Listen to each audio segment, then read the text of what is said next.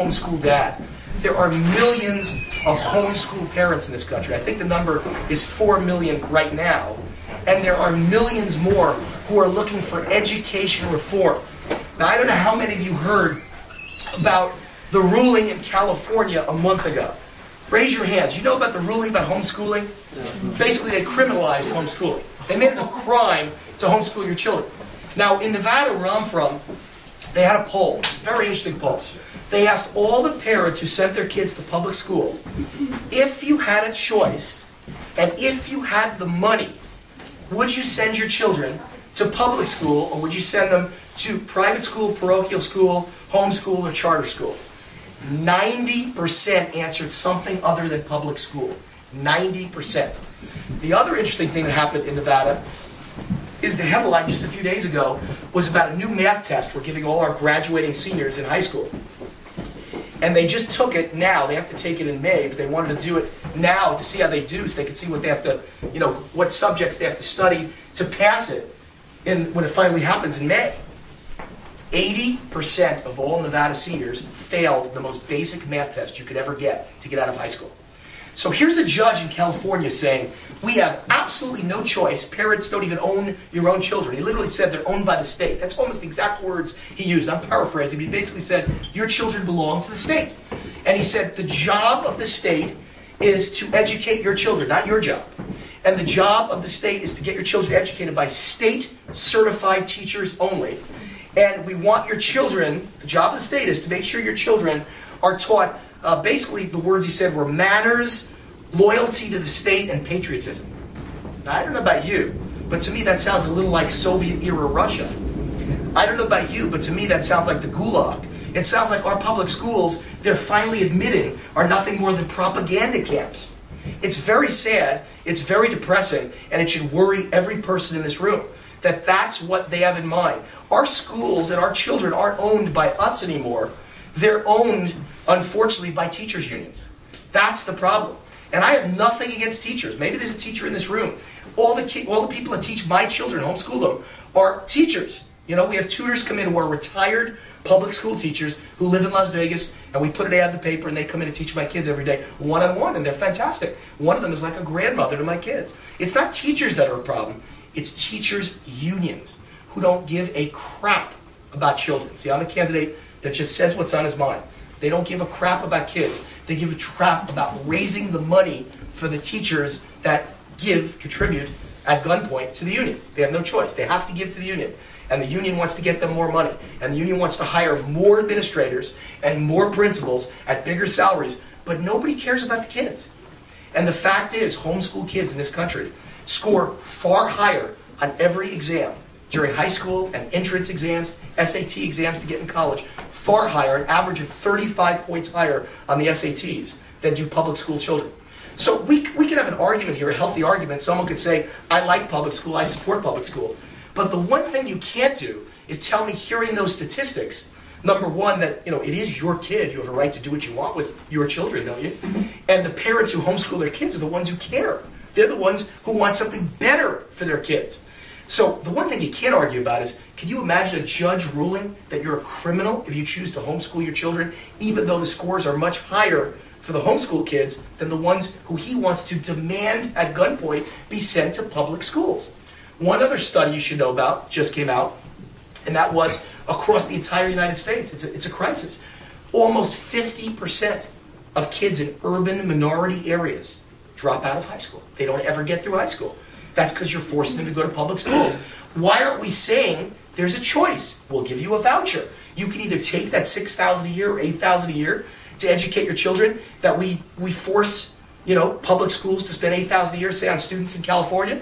Well, we'll give you that $8,000, and you can decide whether you want to send your kids to a public school, a private school, homeschool, parochial school, Catholic school, Jewish school, or a charter school.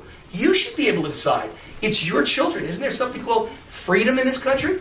So I think these are issues we win on. That's another group I bring to this party, homeschool parents. And now here's the last one, and probably the most important one. And you'll laugh, in a world filled with war and high taxes and big government, lots of issues, healthcare, immigration, all important issues. You're not going to think poker's a big issue, but it is a big issue. It's what it represents that's a big issue. There's 10 to 12 million online poker enthusiasts in the United States. And every single, they're all over.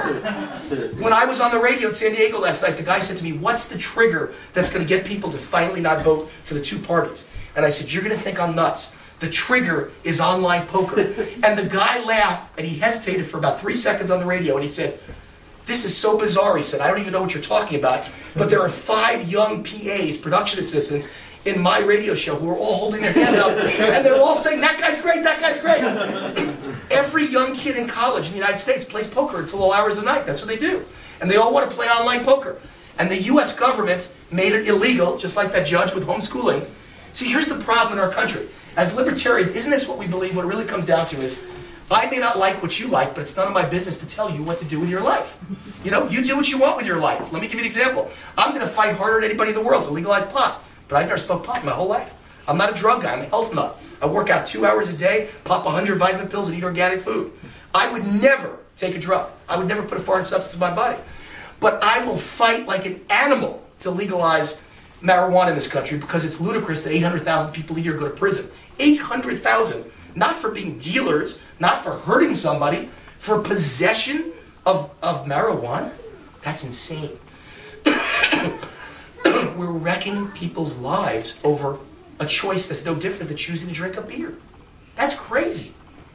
So poker is another thing that's just like that. Poker, it's not that they banned it that matters, it's that what it represents. It represents a violation of internet freedom. It represents the fact that anyone in this room, in your own house, in your own bedroom, on your own computer, with your own money, can play poker, and your neighbor would never know about it, and it would never hurt them. Yet the busybodies in Congress thought it was such an important issue that they would ban it. Now, if they'll ban your ability to play something as stupid as poker, can you imagine what other control they want over your life? So that's one reason it's important. Second reason it's important is there's 10 to 12 million people that play online poker, and in that world, I'm a very big celebrity. For those of you who don't know, I have built my life.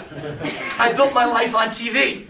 And my show is called Allyn Root's Winning Edge. It's been on TV for 20 years now. Well, actually, 9 years is Allyn Root's Winning Edge. And before that, I've been on TV a total of 22 years, always the star of television gambling shows. I have a following of millions of people. Just in my office is a database of 2 million men, it's all men, who play both poker and sports gambling. So the ladies in the room, don't feel bad if you don't have a clue what I'm talking about. Guys love to bet on sports. It's the joy of a guy's life. There's no point in watching the Super Bowl if you don't have $1,000 on it. It's just meaningless. That's what it's about. Guys want that freedom, and it's not hurting anybody unless, you know, they're addicted to gambling. That's a different story. But the point is, 2 million men have called for my advice since 1991. 2 million men. I have their names, their addresses, their phone numbers. They're fans of mine. I created, produced, and hosted a show called King of Vegas on Spike TV in 2006. It had over 1 million viewers, which by cable standards is a big hit, and that was my baby, and poker players watched that show. So this whole audience knows me. In the last 3 days, 4 of the biggest poker players in the world have come out and endorsed me for president, and they've all written very big checks for me. For those of you who know poker, and I see there's a few guys who seem to know it a little bit, I was endorsed by Greg Fossilman Raymer, who won the 2004 World Series of Poker. A few ladies thinking how insignificant that is. He won the World Series of Poker, and he got $5 million for that. That's pretty significant. He's one of the best poker players in the world. Phil Gordon just endorsed me today. Phil Gordon has hosted all the poker shows on Bravo and on ESPN, and he's won many tournaments. But more importantly, he's also a small businessman and an entrepreneur. Brilliant guy. I think he graduated MIT, started a business, and sold out about 5 years ago for $180 million. So Phil plays poker and gives all his money to charity because it means nothing to him. So Phil just wrote me a very nice check. Oklahoma Johnny Hale, who literally created the Poker Players Hall of Fame and was the first member inducted into it, just endorsed me. And Mike the Mouth Matisow, who's known as one of the most high-profile poker players in the world, and the only poker player in the world that twice made the final table at the World Series of Poker, just endorsed me. So it may sound odd and it may sound small and